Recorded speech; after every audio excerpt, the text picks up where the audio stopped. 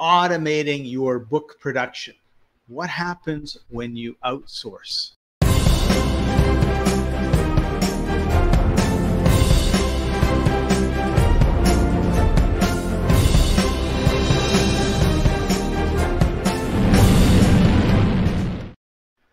All right, welcome everybody. I'm Scott Paton. He's Chaffee-Thanh Nguyen, and we're going to be talking about book production. All right, because we've basically moved the focus of our show to authors. You know, if you've got any questions, put it in the chat. We're going to answer them. If you've got any things you're wondering about, worried about, or whatever, we'll deal with that. We are live and in Technicolor. And so we've got a whole pile of topics for the next 6 months that we're going to cover, and some of them will be shorter, some of them faster. Well, I think there's about 100. So, well, no, 40. So once a week, maybe it's a year. Anyway, when it comes to book production, when it comes to authoring books, when it comes to producing books, there's a lot of topics. When it comes to selling books, and so that's what we're going to be doing from now on. If you have any questions, if you're an author and you want to be spotlighted on our show, then just go to, and actually I have it. I'm going to put it at the bottom here. Thanks to Chaffee's smart thinking last week. free-ebooks.net/guest.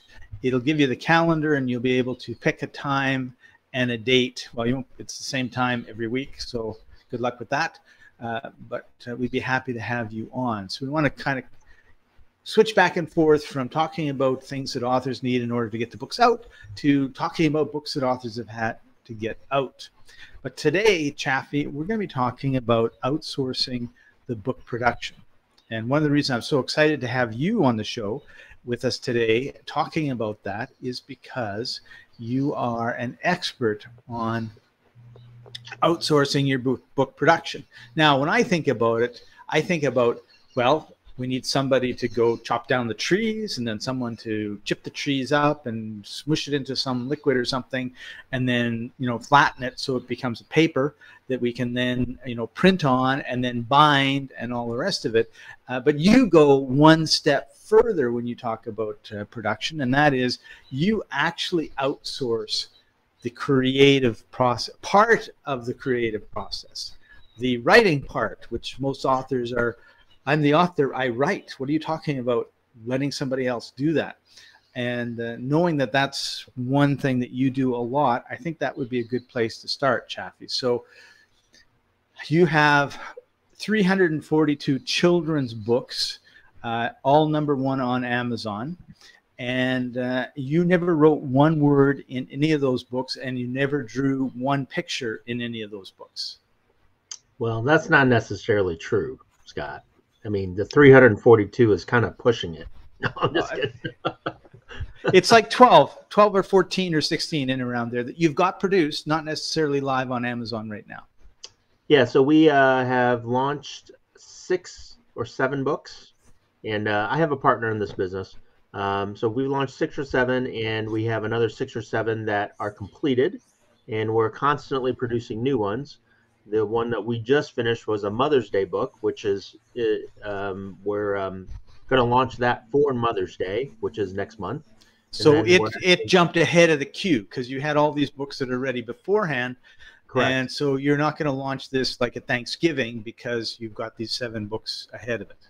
Correct. And then we're also developing a Father's Day book. Since we did Mother's Day, we're going to do a Father's Day book. So that will be in June. So cool. So I had a question. Now I forgot what it was. What is your process for creating these books? Because you don't do the writing and you don't do the illustrations. Well, we do in these books. So we have 2 kinds of books, right? One is what I call a storybook, a novel book, and then we also have what we call special books. And our special books are kind of like written in prose. They're kind of like rhymes. And so we, my partner and I, do write the initial concept, the initial storyline, the initial prose, and then we outsource the fleshing out of what we write, and also the editing part of it. So it just depends on, you know, what you're looking to accomplish and what you want to create. So for us, it's always two things. When we have a regular book that's not a what we call a special occasion book. Special occasion books are holidays and special days like Mother's Day, Christmas, Halloween, Thanksgiving, those kind of things. And then regular books are just storybooks where we come up with a story and then create a summary around that and then outsource the actual writing of the story. So what is the story? What's the concept that we come up with for my children's book series? It's about a little kid. He's about 8 years old, and he learns lessons. And so the inspiration behind the book series was that my son was 8 years old and going through school and learning some lessons. And we decided, hey, why don't we just take some of the things that my son's going through, some of the things that he's learning, and start writing a book and share it with other parents out there. And so the concept is, first and foremost, what is the lesson that he's going to learn, right? And so we always start with a lesson. What is that lesson? At the end of the day, what did he learn? And then how did he go about learning that lesson, or what happened that he got in trouble that he didn't apply that lesson, and then he learned that this is the actual lesson. And so so do you have an example of a lesson that you could share with us? Sure. Let me see. Do I have one of the books here? I might have one of the books here. Actually, I got a couple of them. Oh, I have one of each. So this book here, for example, is Saving Money Makes Sense. Okay, so saving money makes sense. And so the lesson in the book, we always end with the lesson, is I know I should, let's see. I know I should not have spent all my money because saving money makes sense. And so the lesson is, saving money can help you in the long run.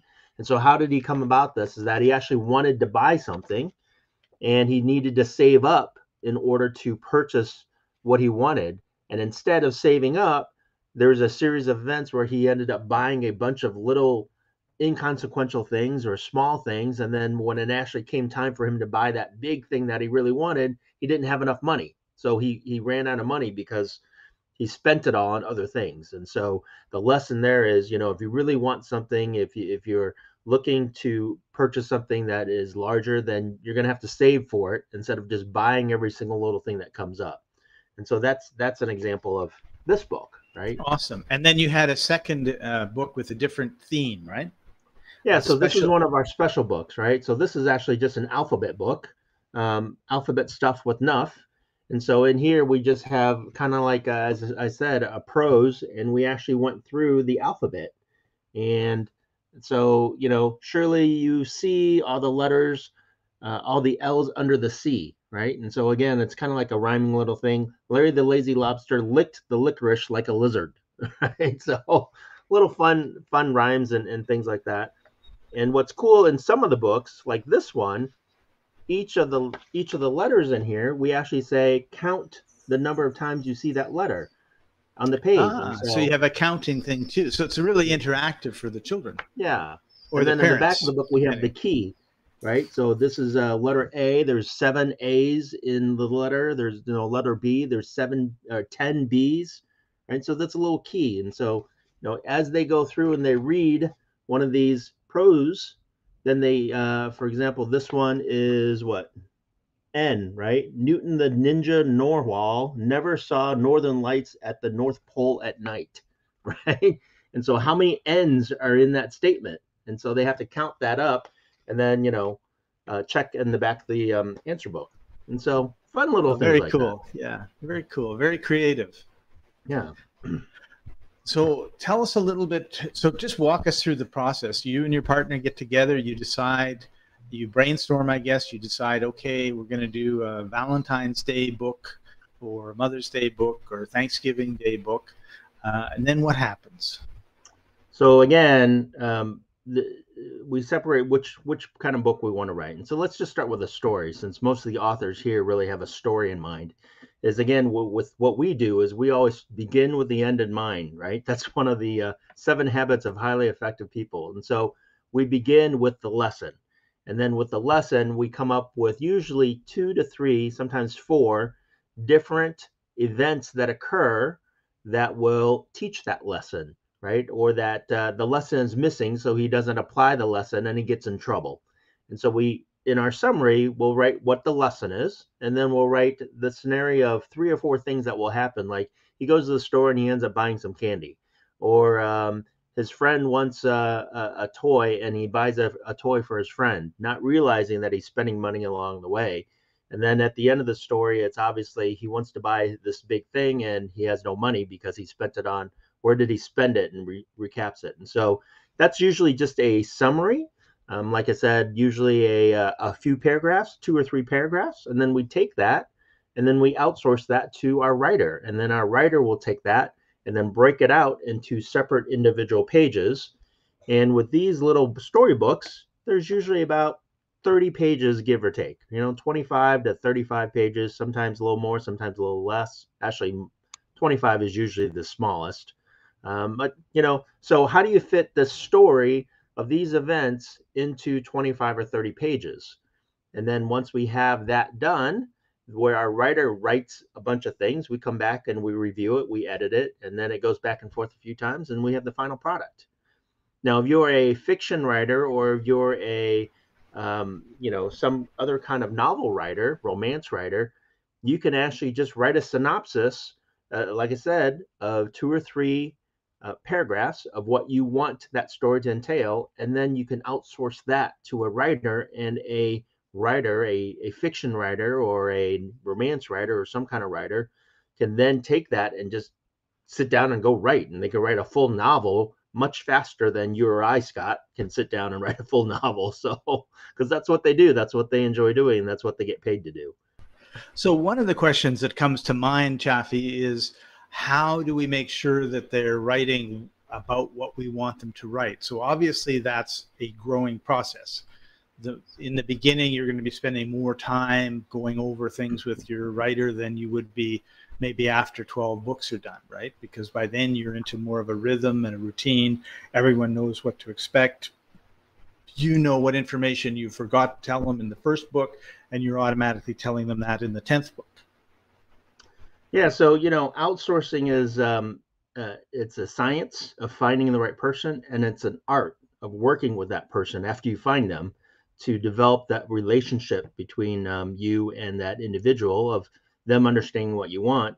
And I'll say that our writer, she's probably the 4th or 5th writer that we found before we found somebody that really stuck. Just like our illustrator, we went through a good 4 or 5 different illustrators before we found one that we really enjoyed and worked well with. And so that's a process, and it's a process that you're familiar with, Scott, because you work with a lot of clients that outsource, and you have a virtual assistant company as well, right? That's right. We're constantly trying to figure out how to get the right person in the right job with the right client, because it's like you said, it's what's an that art. That initial step when you have a new client and they're looking for a virtual assistant or an outsourced person that has certain qualifications? And obviously some clients want everything, right? They want to pay $10 for a virtual assistant that will do everything for them. So how do you deal with that kind of client, Scott? It all comes down to expectations, right? And so we go through quite a process in terms of who the client is, what sort of character they have, and what their character. Some people are very sharp and they just want to get to the point. Other people are more social, so you kind of have to respect the type that they are, and then it's really about what do they want done, because oftentimes they don't really know what, they just know that I need help.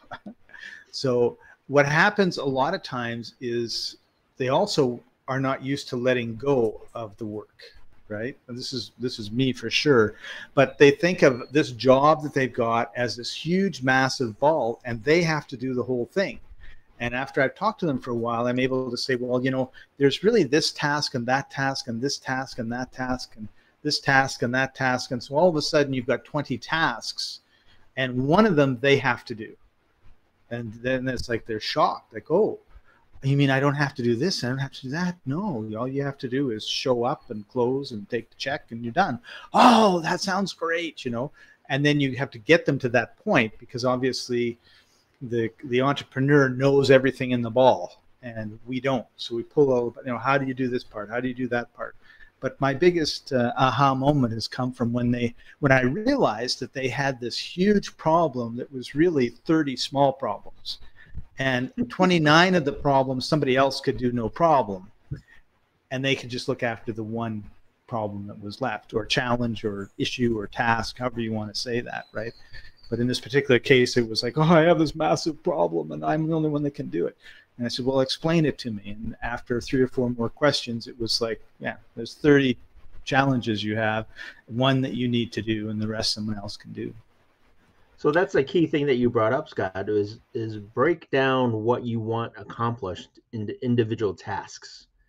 And that's going to be easier for you to find somebody that fits that task versus I have 10 things I need to do and I want one person to do all 10 things, right?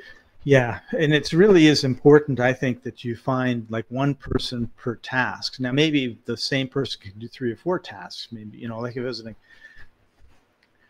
maybe the drawing and the painting could be done by, cover painting, and the drawings in the book could be done by the same person. Maybe not. I mean, who knows, right? But the finding people who love doing that thing is way better than finding people that sort of like doing all of those things. And they all try to do everything, but they, that's the problem. Is like, you'll get people who are your virtual assistants who, well, let's do all of this, and it's like, okay, but you don't know how to do any of it except for this one thing that I was the hook to bring you in, right? And so you really, but when you plan it all out, all of a sudden you can say, well, these are this type of job, and these are that type of job, and these are this type of job, and then you can kind of move it around. And when you're talking to, like, when it comes to the books, right, you have to have the written, you have to have the editing, you have to have the formatting, you have to have the cover, inside art. Where are you going to publish it? Like, can you put it on Kindle? Do you know how to put it on Kindle? Do you know how to put it on? What if you've got Morgan James or Penguin Books that are publishing? Do you know how to deal with those people? Then you get into the sales, right? Like, how do you actually sell your book? How do you get it into the bookstores? How, what sort of marketing do you do? Do you create a community?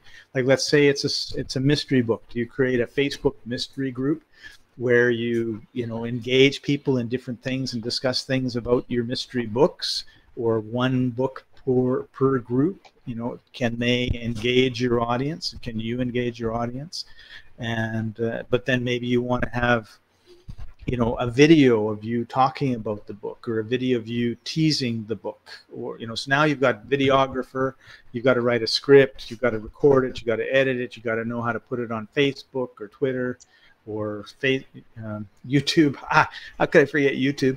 And and then it's like, well, like, what if you do like a meme thing, and like you try to do something virtual, or you try to do something funny? Well, now you need a different cartoonist, so that it just spirals into more and more and more things. And the person that's great at making a meme is probably not going to be very good at formatting the book so that it can go into Twitter. I mean, into Kindle.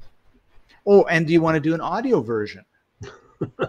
So now you need to have the audio equipment and the audio editor, and make sure that your voice is, the right voice, or you hire a voice actor who then does all the talking for you, or a voiceover artist. And then do you want to put it on Audible, which is Amazon's audio book division, or do you want to make a podcast? So there's lots of different, once you get into it, again, it depends on what you want to do. I have one friend who, he took every chapter of his book and he turned it into an audio episode on a podcast that he started because of the book, because he had 12 rejection letters. And he says, oh, I've got this book. I love the book. I've been rejected 12 times. I'm going to read the chapters. And those people encouraged him and encouraged him and encouraged him, and before you know it, he had 10 or 20,000 people downloading each episode. So then he went back to some of the publishing companies and said, look, these people, they love the book. And so they gave it a try, You know, they said, oh, all right, fine, we'll publish your book. And it won in Canada the Stephen Leacock Award for comedy writing. So it was like the funniest comedy book in Canada that year. And he's won it 3 more times, I believe, or was twice in the finalist. So his whole career as a writer basically hinged on him speaking into a microphone and having people listen to his books. And every book he had come out, he did the same thing. And when the publisher, you know, they didn't like that. And he says, well, you know, these people have supported me. The publisher says, okay, you can do it on one condition, which is the last chapter does not get released on your podcast until after the book comes out. And now funny. he's making audiobooks, and so he doesn't do that anymore. He's moved on to audiobooks, so we can't really have a podcast of the book anymore. But so well, that tells you how much those publishers know, turning him down 12 times. Right, right. And that's almost cliche-ish, isn't it? With you know, these different things that get turned down. It turns out to be massive, right? Like Harry Potter, she's the same thing, you know. Yeah. Colonel Sanders and his restaurant, you know, the restaurants all Right. turned him down for a long time. So you need to just persevere and keep going. Well, you brought up some good points, and I always bring this up with a lot of business owners that I work with, Scott, which is, you know, your business, you should know what's going on in your business. Like a lot of people, a lot of entrepreneurs and small business owners, they just do stuff. And when you ask them, you know, how do you do that? They go, I don't know, I just do it, right? I just take care of it. Like, and so if you tell them to actually sit down and document, write down what you're doing, sometimes they have a challenge with that. And that's really the first step of automation, which is writing down what we call workflows, how everything flows, how all the work flows, and SOPs, or standard operating procedures. And so when you have your standard operating procedures broken down into multiple different workflows, now you know how your business is run, and then somebody can read that document, or, you know, watch videos or whatever, however you documented it, and do what needs to be done because you've documented it. And so a lot of times what will happen is that a business owner or an author or somebody will start writing down the workflows of what's required to produce a book or to write a book, and they'll write down the steps. And then you take those steps, and then that's how we can now target individual tasks and outsource pieces of those workflows to an individual or to multiple individuals, put all that together. And as you're working with the individuals and explaining how to do each and individual task, you're going to update your workflow, and you're going to update your standard operating procedures so that now your business is documented, and then you can remove yourself out of that business and work on your business instead of in your business. So now you're not the bottleneck anymore.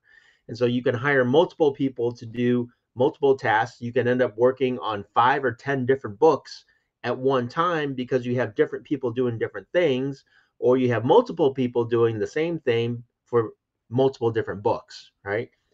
And it all starts with, as I said, workflows, standard operating procedures, breaking things down into tasks, and knowing exactly what that process is to get that book completed for you for whatever book that you're writing, or books. So the picture that you just put in my head as you were talking, Chaffee, and what you said I thought was brilliant, is instead of being an author, you're being a conductor, right? Because I had this picture of the conductors, you know, now's the time for the violins to play, now's the time for the horns to play, and you've just got all these things kind of working together.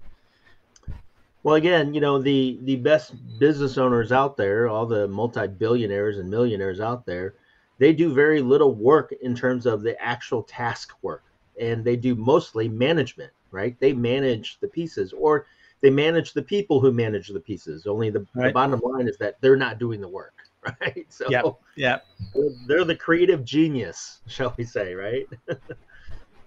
Like Elon Musk doesn't build every single Tesla that he sells. Can you imagine him, you know, building every Tesla? It just doesn't. It doesn't happen.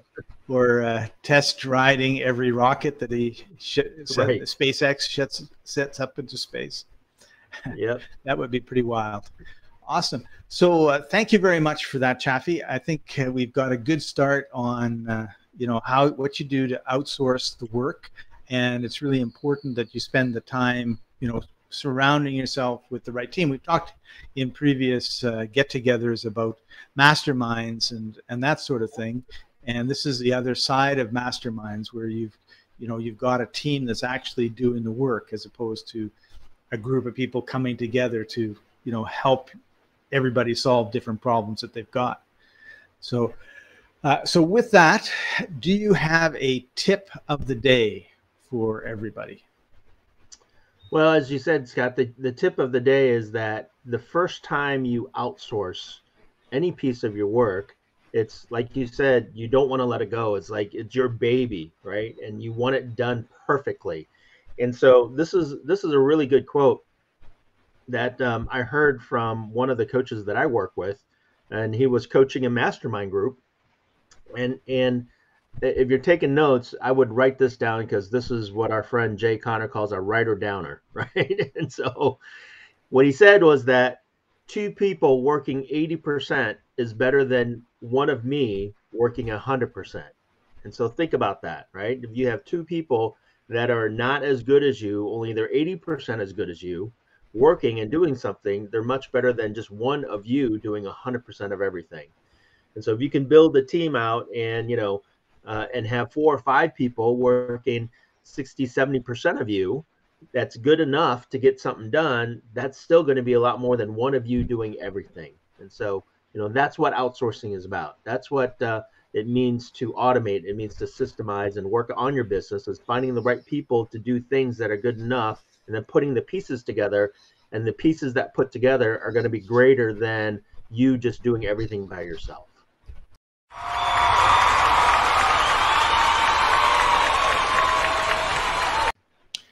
That was awesome, and the audience went wild. They loved it.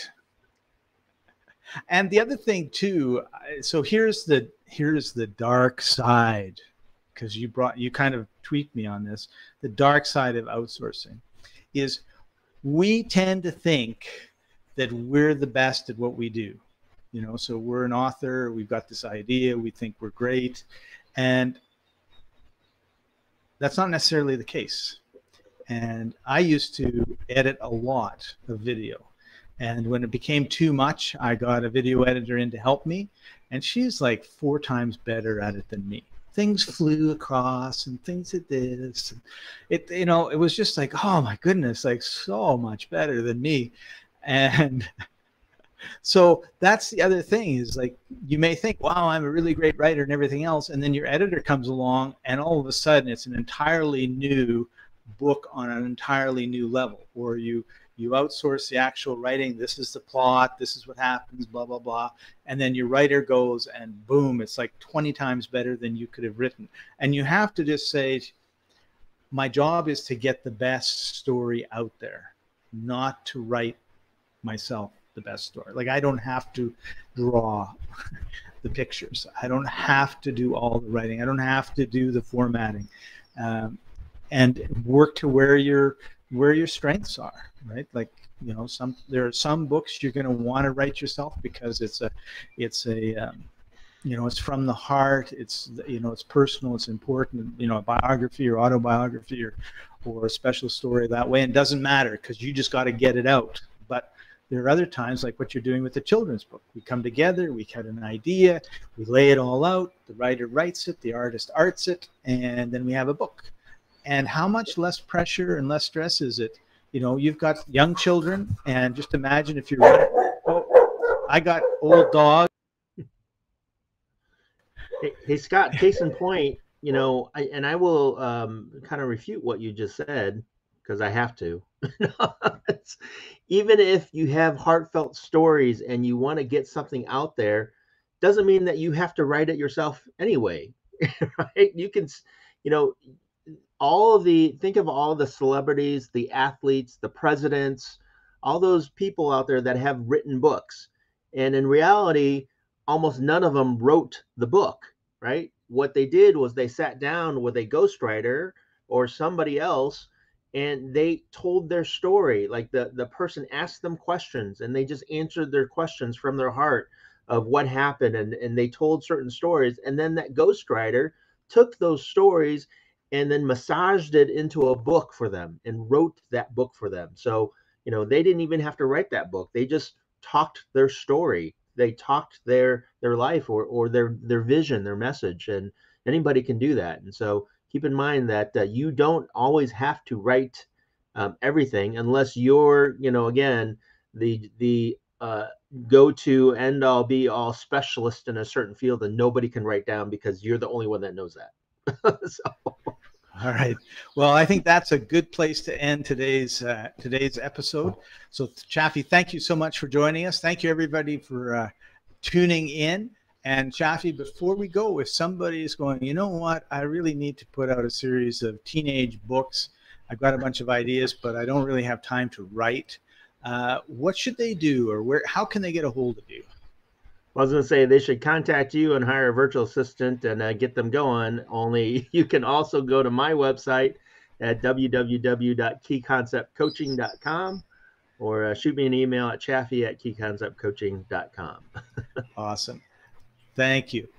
All right. So that's it for us today. Appreciate you all a lot, and we'll see you next week. Bye for now.